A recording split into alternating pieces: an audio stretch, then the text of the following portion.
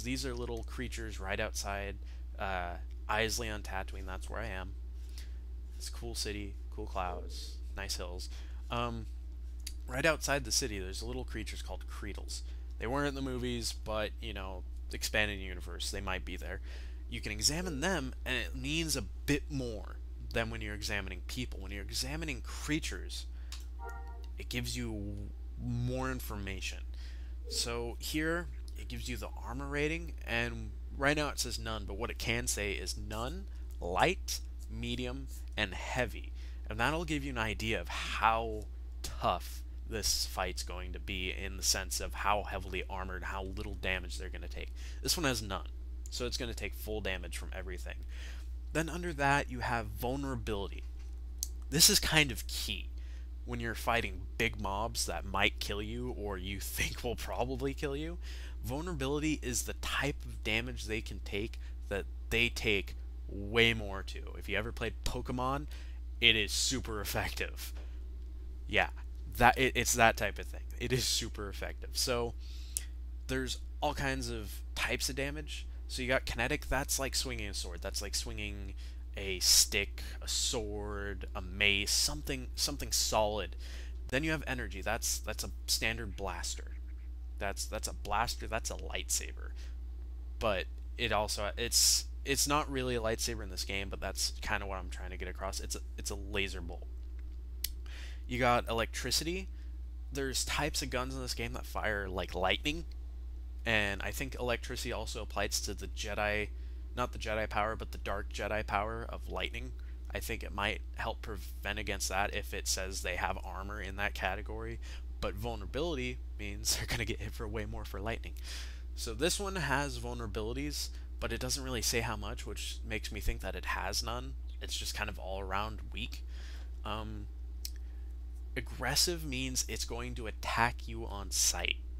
It means, like I told you earlier, red means it's aggressive. Sometimes yellows are aggressive. Yellow means attackable, but non-aggressive, passive. But certain things will be like Creedles, because Creedles in this game are pack animals. In this game, it even says on a few of them, pack creature, which means if you get near them or their pack, they will attack.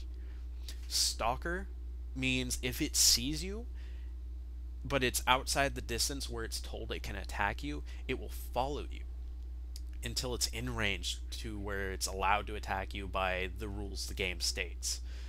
So certain things will stalk you a little bit, certain things won't stalk you at all, and certain things will stalk you for days. Like you're on the desert of Tatooine days. You're running for the next town hoping someone will help. And then you have the combat difficulty. And here's where you really want to look when you're getting into a fight. Combat difficulty is telling you where it is in the difficulty scheme of things, what level it is, but there's no level, so it's a best guess again. This Creedle says it looks weak to me. Now, I already have a few abilities. I kind of play this guy just to play with my buddy a bit. I'm going to restart it and go again just for the Let's Play series, but I want to play with him and progress a little bit. But when you first start out, just about everything will not look weak to you. You look weak to them. That thing is probably looking at you like, nom, nom, nom, nom, nom. So, to me, it's weak. That means I can run up, probably shoot it 10 times and it'll die. But there's a system, and the system, if I remember correctly, goes trivial, gray. So there's these 3 little asterisks here, and like a big one here, and his is like a light blue. That means weak. But it starts trivial, which means you should like 2-shot it. It goes to does not look like an even match, or looks like it would probably be defeated. That's green. You got light blue, and it means it looks weak to you, like we see here. And then it goes to, I believe, a dark blue, which means it will most probably be defeated, but maybe not. And then it goes on to white. White means it's an even match. It means that it's your appropriate level monster to be attacking. But it also means it could probably hurt you, so you don't want to take too many of them. Past that, it's yellow, which means a tough fight, which means you might not want to mess with it, but you might have a chance. Depends on what you're fighting. And then the last one is red. Red next to here, not on the map, but red here, right here, and here means instant death. It means if you attack that, you are getting 3-shot into the ground and killed. Don't mess with it. So that's the system you're working with. It's like a best guess system. It doesn't want to give you too much to where you can just go through the game and go, don't want to mess with that, don't want to mess with that. I can kill you. It doesn't want to give you that. It just want to give you a general idea of what it is to you. But there's so much more to consider. But there's that. And then you can always just zoom in to see what it looks like, see if it looks cool. You can always examine corpses too. And that's the examine system. It's a really cool system. Remember when I said earlier that aggressive NPCs are red and non-aggressive but attackable are yellow? On the mini-map, it can get kind of confusing when you see a bunch of them, or if you... the difficulty system that I mentioned earlier, I'm sorry I got a little confused there, but the difficulty system I mentioned earlier, if you don't want to examine them and you just kind of want to see it at a glance, right here at the top left of the minimap, there's a thing that says CON, and it's a checkbox. Click it. It will put a ring around every enemy on the minimap, showing you their difficulty at a glance. And you can see right now, the dark blue I mentioned, that means it's probably will be defeated. The white, that means it's an even match. And the red, that means it'll kick my ass, is all there in that small little area. So you look out there, you look on the minimap, you see a whole lot of NPCs and a whole lot of bad over in that direction. So that's the first few things on the interface. It's really cool system. I'm going to keep going.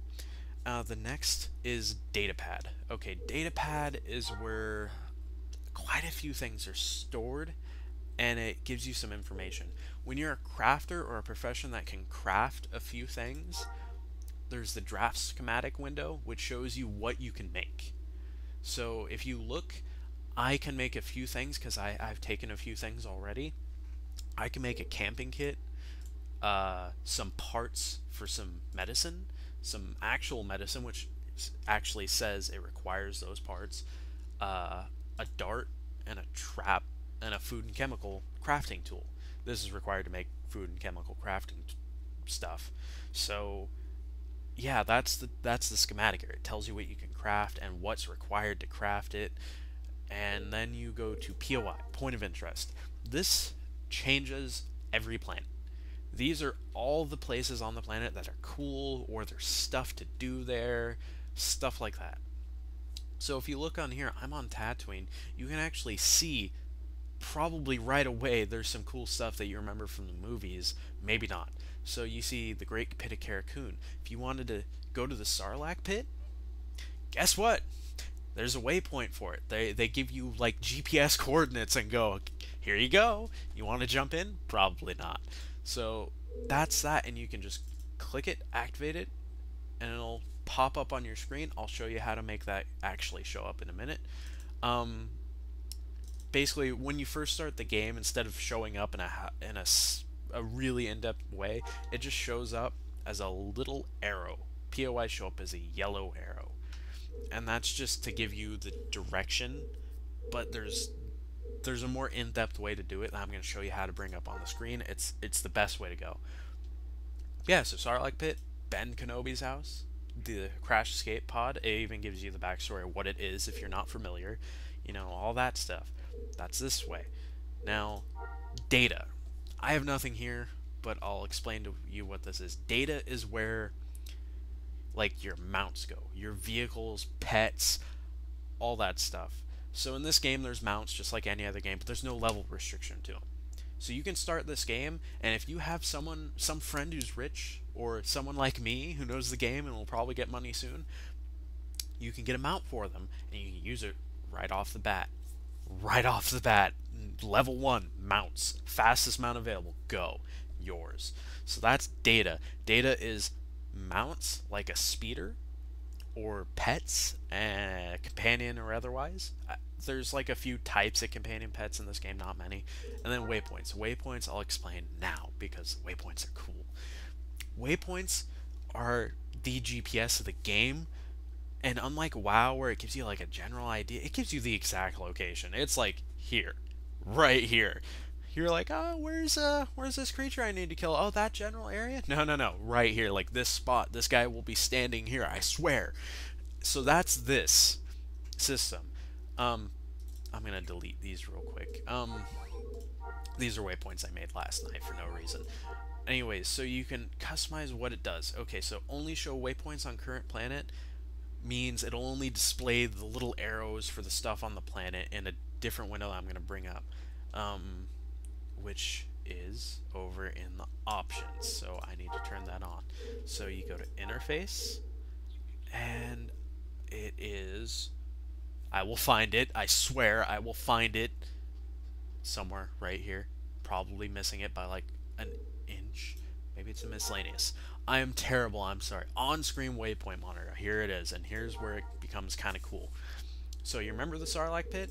Say you want to go there. Click, double click, bam. Arrow and distance. Name arrow distance. It tells you it is that way, and it is very far. 9,817 meters. Did I mention this game was big? Yeah, it's pretty big. It's not like the Old Republic where they said they were gonna be a big, like, open big planets and lied. No, it's big. Like, seriously, I'm here in the corner, and I can go from there way over to here. Like, there's actually an invisible wall in this picture, and it's not till like right here where like the little glove hand is. I don't know why it turned into a glove. It's right there. And it goes from here to here to here to here. So it's really a big area to deal with. There's actually someone on the internet who says how big this actually is. I think it's a best guess, but I think from this corner to this corner, it can be like an hour. It's a long ass time. And this is just one planet. I mean, realistically, it would be days of travel, but they couldn't do that. Who would want to walk for days in the desert of Tatooine? Okay, I'm sure there's a fringe group out there who really wants to. I sometimes consider it, and then I go, wait, what? No. So that is the waypoint right there. It says 9,816 meters, and you can go to the world map by hitting V, or clicking it right here, or no, here, planetary map. It's V, the letter V. And there's, you know, waypoints down in the left corner where the little hand is. You can actually see it's, you know, where you're clicking on the map and where stuff is. Like, it'll say 10,000 this many meters west. So this is way out in the desert, way far away from me. Like, I have to fly by 2 towns to get it, and I don't even have a speeder yet. Not doing that right now. That would be a boring video. Just walking through the desert. Although it might be entertaining if a group of Tuscans try and jump me, I would die fast. Those Tuscans would whoop my ass. So that's the waypoint system. You can take. It's not just point of interest. I'm sorry. I'm doing a poor example of explaining this, but point of interest is just the base I tried to show you. You can do this with friends on your friends list. And, you know, go, I want to find this guy and where he is. And if you're on their friends list, you can find them. It'll give you a waypoint saying they're exactly right here. So no longer are you typing to your friend in tells going, where are you at, man? Where? And he'll be like, here. Okay, that's helpful. Here, can you give me more? I'm by the big box. No, instead of that, you type /find friend, like so, and then the name. And you type in the name, you hit enter. If the name's right and you're on their friends list, it'll give you exact waypoint, the exact location they were last at. And once it's made, it doesn't update. You have to do that yourself. Like, just keep typing /find friend, the name, or just keep clicking to update, and it'll keep updating and showing you where to go. But you can find people so much easier. And it's not just friends. So you have point of interest, friends, and like any waypoint you want to create. Say I open up the world map and say I want to go here and meet my friend here. I right click, hit create waypoint, and now I have the waypoint for that spot. So how do I get to the friend? Mail it to him. You can mail just about anything in this game to people. You can mail, it works kind of like a normal mail. Odd, isn't it? You click the little mailbox and it opens up like a standard, really basic looking mailbox. But you click new, gives you a little helpful tutorial that I'm not going to show you. I know I'm mean. I'm really mean. You have to listen to me. Me! So you get to here and you type who it's to, what it's about, the message, and attachments. Exactly like goddamn email. It's freaking Gmail here, and it's free. Perfect, isn't it? You can actually email people from your actual email, like Gmail. I think you used to be able to in the real game. You can't anymore. I might be wrong. I didn't really mess around with it too much, but I like distinctly remember something odd like that. So you have this nice little thing. So say I wanted to meet my friend way out in the desert. Like, say I wanted to meet at Great Pit of Karakoon, and let's just say he didn't know about the data pad and the point of interest thingy, and he was silly and couldn't find it, and Okay, so... Okay, I don't think you can actually do this. I'm gonna try. Okay, bad example. Can't do that. New waypoint. Say I wanted to meet my friend right on top of me. This is what the waypoint looks like when you get to it. It's a big beam of light. It's easy. You can see this shit for miles, and I'm going to demonstrate that right now as I climb this hill. Or just run 10 feet away, because I don't want to do that. Big beam of light. It's really obvious, and anyone can see it who has this waypoint. So I made this waypoint. No one else has it. It is mine. And say I want to email it to a friend so they can find me. Well, I just go over here to waypoints. I don't want to call it new waypoint. I'll have no idea what I'm on about. So I'll set the name to I'm here. Yeah, that's the waypoint. Okay, so let's just